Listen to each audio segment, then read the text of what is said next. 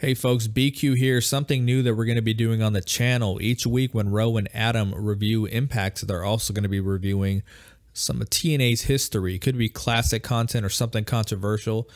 And with today being the 7-year anniversary of Victory Road with the famed match between Sting and Jeff Hardy, that's what they're going to be talking about. Here's a disclaimer on this. This was recorded before the Jeff Hardy DWI incident, so you're going to hear him praise Jeff Hardy for getting his life together, but you know, this just so happened to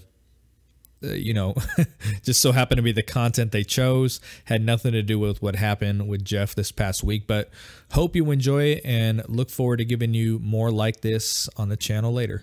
Hello, welcome back to the Impact Lounge. I'm your host, Adam, and as always, I'm joined by Ro, and we're doing a bit of a special show today.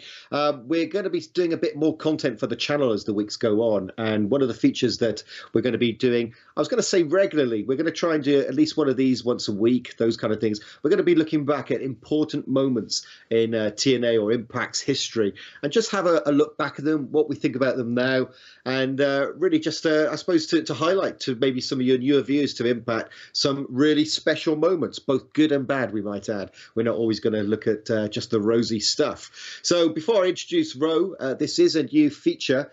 As is such, we haven't got a name for this. So if any of you are listening, think, do you know what, that would be a great name for the Flashback show or whatever you want to call it. Let us know in the comments. We thrive on getting comments from you, and we want to hear what you think of this show, as well as obviously what the content is about it. So hit subscribe. We're trying to get to 4,000 before the pay-per-view. And yeah, just keep listening and keep tuning in each week. So Ro, how are you today, and what are we going to talk about? I'm good. I'm looking back, and this is gonna bring me back, man, to this match, man. It's crazy how it went down. So I'm looking forward to getting your thoughts as well as sharing my own. Okay, so let's try and give our listeners a few clues before we just dive into it. Let's not spoil it all in one go. So we are going back. It must be, was it 7 years now? Something like that. 7 years since this show aired. It was a pay-per-view match featuring a TNA Hall of Famer and also now a WWE Hall of Famer, I think, in the coming weeks, if he isn't already. It also featured some people, well, basically all the people in this are no longer with Impact. And it was one of the most infamous low points, I would say, in the TNA programming. If a little bit unjust, but it was infamous. I'm, of course, talking about Victory Road 2011, where Sting in the main event took on Jeff Hardy. And the reason, for those who are aware of this, obviously this event, the reason why it was infamous is that, let's just say, Jeff wasn't at his peak performance. Do you want to give us a bit more details of what I'm talking about there, Ro? Yeah, when he had came out, he didn't look like himself. I mean, we all know, during that time with Jeff Hardy's character, he's always kind of, I don't know what's the word I guess, real charismatic, dancing to the down the ramp, but he just didn't seem like himself. And then I think there was something backstage where they figured this out, and which led to Bischoff coming out. Yeah, Bischoff was with the company during this time, so but he declared it a no DQ, and the match started. Sting hits the Scorpion Death Drop, and then 1, 2, 3. And as a fan, who watches on pay-per-view, is like, what the hell? But I think, and I recommend people to go back and watch, and then you'll see why they had to do what they had to do. Like, he literally came out there and intoxicated, whether it was alcohol or drugs, and it was just a bad look for the company, and it's one of the low points by far. Yeah, so just to put a bit more flesh on that, yeah. So effectively, Hardy came out. I think he came out first, didn't he? And he was at ringside, and then Sting came out, who was the current champion, and he came down to the ring. It was all very, very dark when it was going on. But as you said, I think Jeff he stumbled on his way down the ramp. I think he nearly fell over, didn't he, from memory, as he was walking down the ramp, which is maybe a sign of the things to come. So anyway, so he was at the ringside, around just at ringside, not actually in the ring at the point when Sting was holding up his championship belts. But I think the referee was Earl. Was it Earl? What's the brother's name? Brian. Brian. I think it was Brian Hebner. could see that Jeff was absolutely in no state. And if you go back and watch the video, as Sting's holding up his title belts, you'll see Brian Hebner hold up the X symbol above his head, which usually means that something's gone wrong in a match. So if you ever see that in a match, if someone's taken a nasty bump or something like that, then the ref checks on them and they hold up an X, that usually means that we need to do something here. And if you watch back this video, you'll see that Brian Hebner does indeed hold up the X, crossed arms above his head before the match actually starts, which is incredible. I can't ever remember anything like this happening before a punch is thrown. But anyway, this is what happens. So the match is about to start, and Jeff Hardy is being a complete douche in that he's just wasting time, stumbling around the edge, pretending to throw his shirt into the audience, really kind of riding them up, those kind of things. And Sting, man, does he look pissed? Does he not? I mean, he looks furious, absolutely furious.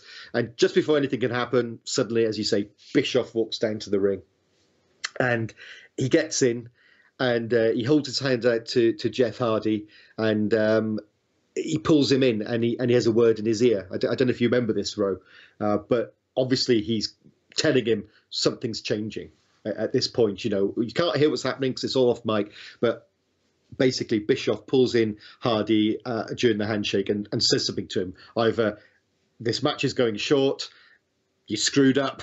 I don't know what he said, but he said something.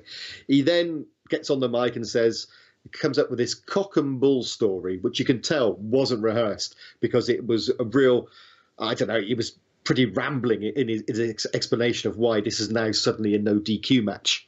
I think personally he was trying to buy himself time to think, shit, we need to do something here. We don't know what it is.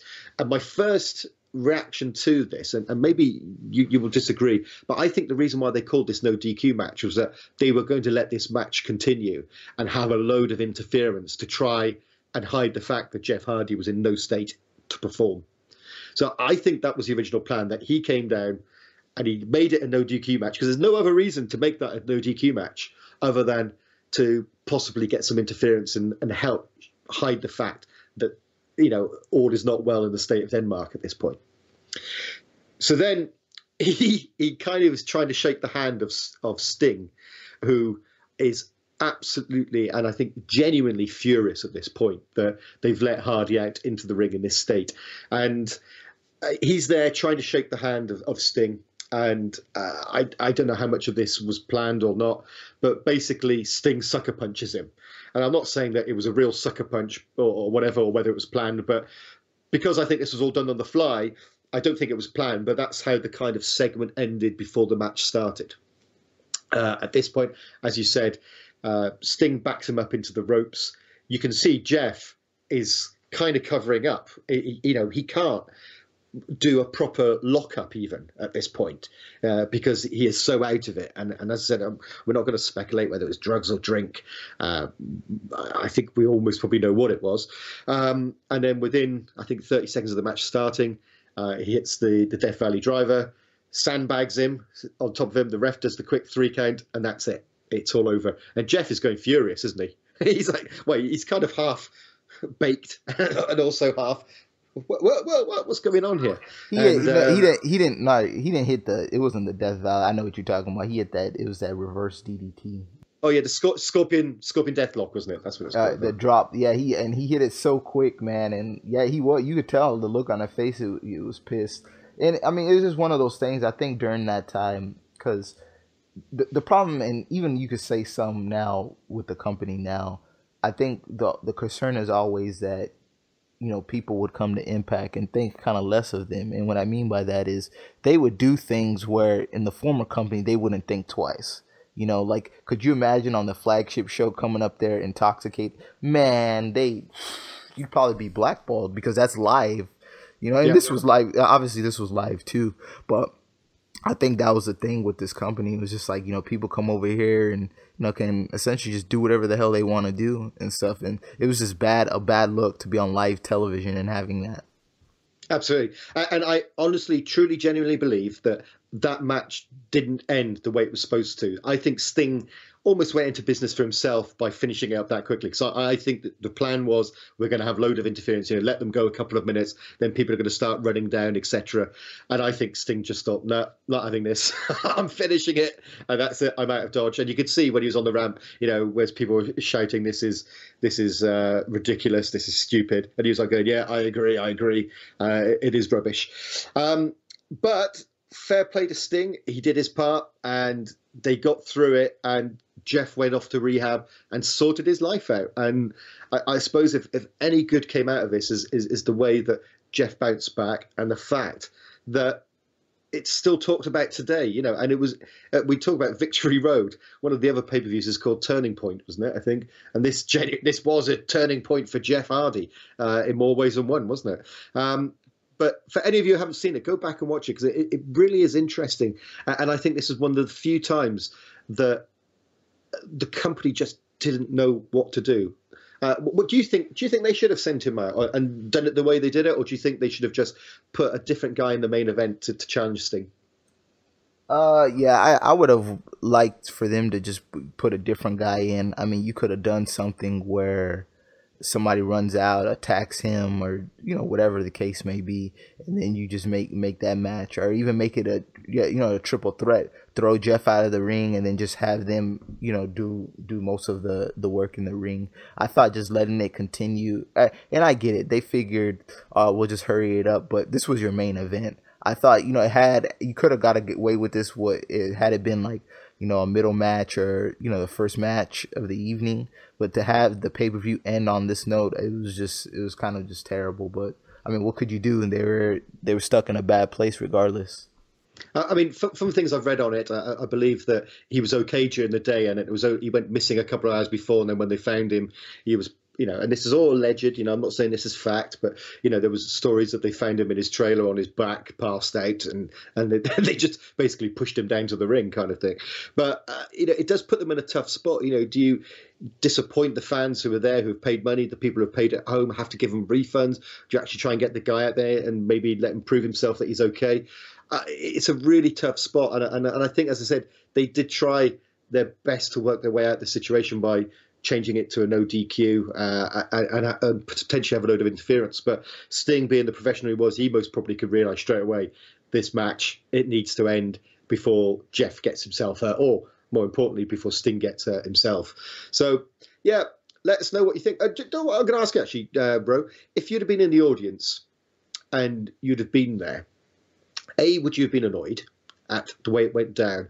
Or would you have been more annoyed if, for example, Ken Anderson would have been suddenly thrown into the pay-per-view main event match with no real explanation?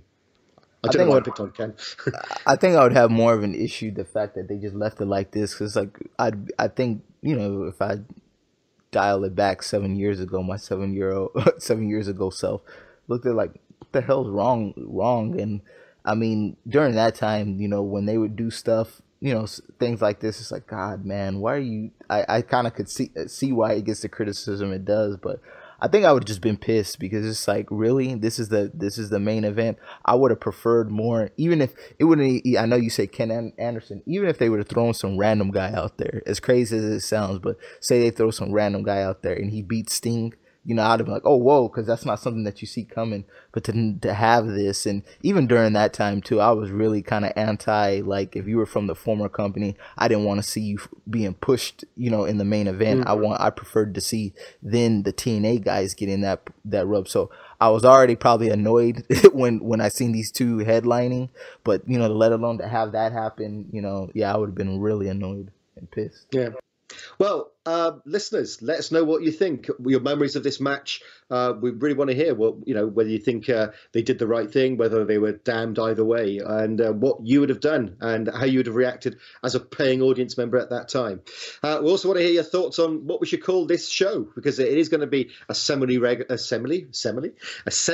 show that we're going to be trying to put together, where we're going to be looking at other issues like this, as well as some fantastic matches. So the other thing we want to hear from you is other topics for us to review, looking back over Impact's long legacy. I mean, how long has it been going now? 15 years, something like that? It might be more than 16 now. Yeah, there's plenty of stuff for us to go back and review. So yeah, just drop us a note at the bottom. Make sure you hit subscribe. And as always, thanks for tuning in. Ro, catch you next week. All right. See you guys later.